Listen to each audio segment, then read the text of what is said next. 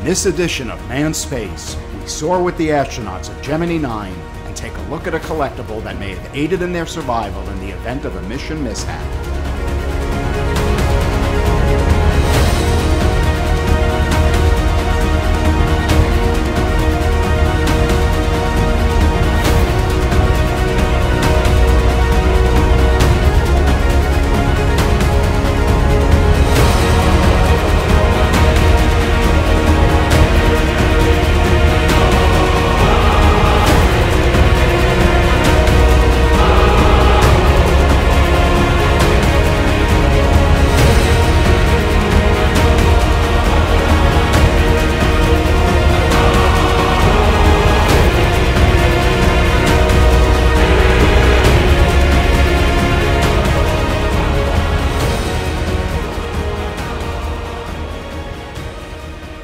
As part of its effort to land men on the moon, Project Gemini was conceived by the National Aeronautics and Space Administration, NASA, to develop and fine-tune the skills needed to achieve that goal. Scheduled to be the 7th manned flight of the Gemini program, Gemini 9 was to be commanded by veteran naval aviator Elliot C. C was to be joined by Major Charles Bassett of the United States Air Force.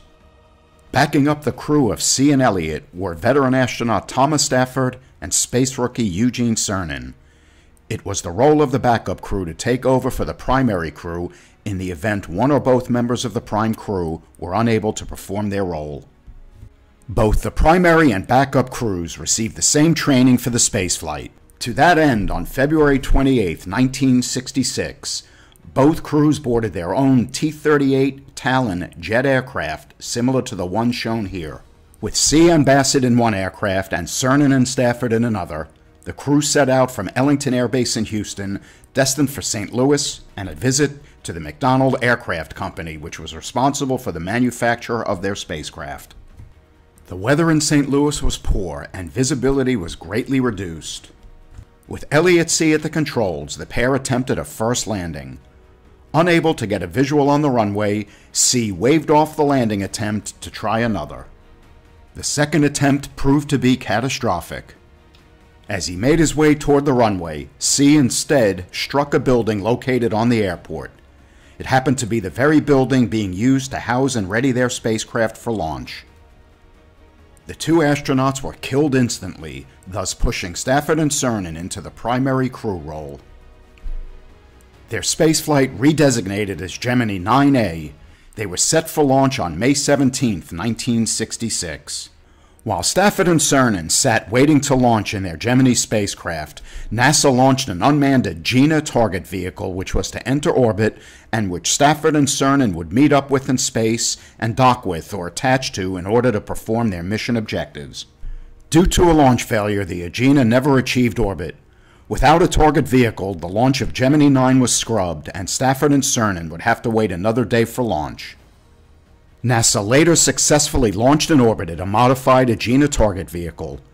A second attempt at a launch of Gemini 9 on June 1, 1966 also proved to be unsuccessful.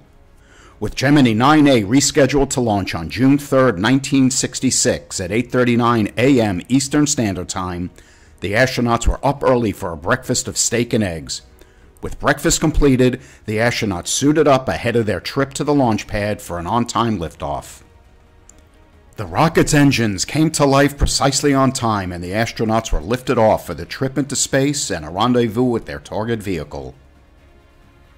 Once in orbit, it took the crew of Gemini 9 just over 4 hours after launch to rendezvous with their modified Agena. Upon encountering the vehicle over the coast of Brazil, Stafford and Cernan knew immediately there was a problem. A shroud covering the docking module failed to fully deploy. Stafford advised NASA ground controllers in Houston, "We have a weird-looking machine here." He told them that it looks like an angry alligator. With the shroud in place, the crew would be unable to dock with the target vehicle. It would also delay another major objective of the mission, a spacewalk by Eugene Cernan. Soon, however, Cernan was given the go-ahead to proceed with the extravehicular activity. It quickly became clear the spacewalk would be more difficult than expected.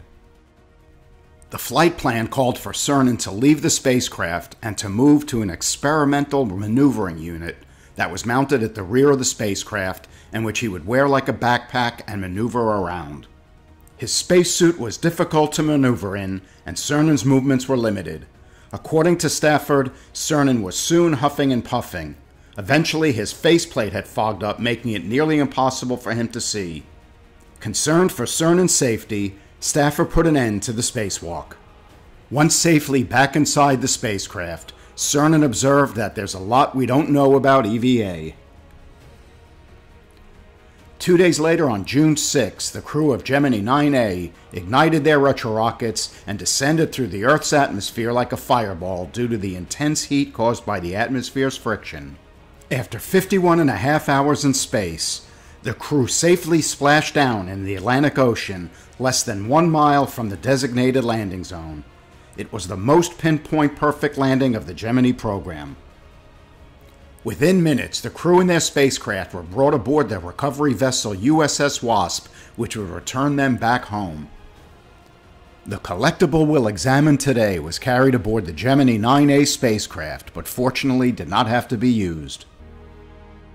The Gemini spacecraft was equipped with ejection seats the astronauts would use to propel themselves away from the vehicle in the event of a major malfunction. Attached to the ejection seat was a survival kit containing specially designed equipment for use by a downed astronaut.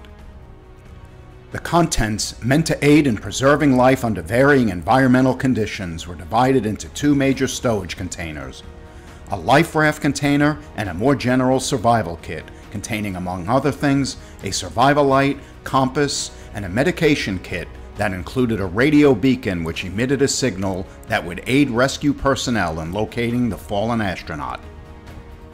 Modeled after the survival kits carried aboard Project Mercury spacecraft, pictured here as the kit carried during the flight of Aurora 7 on May 25, 1962. In this image, we are looking at a survival kit carried aboard the Gemini 4 spacecraft. Note the green and white colored cord. It is actually nylon tie line that was used to secure items contained in the kit. We're now looking at an artifact that was flown in space aboard Gemini XI. The object is attached to a certificate that tells us it too is a nylon tie line that was used to strap items securely into an astronaut's survival pack. Note the certification telling us the object was indeed flown into space with Cernan and Stafford.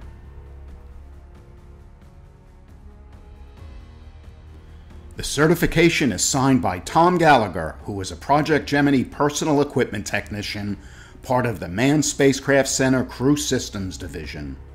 It was the Crew Systems Division that developed the handheld maneuvering device used to propel astronaut Ed White during America's first spacewalk in 1965. A great Project Gemini space-flown artifact, I obtained this fine piece of space history at a Regency Superior auction in October of 2011. Is there a particular spaceflight you'd like to see highlighted on Manned Space? If so, please leave a comment below. Thanks again for watching Manned Space. Please watch for upcoming videos at least twice a week, during which I'll discuss the history of the space program by highlighting artifacts and memorabilia from my extensive space collection. Also, please like, subscribe, and click the notification button for more great content about Manned Space.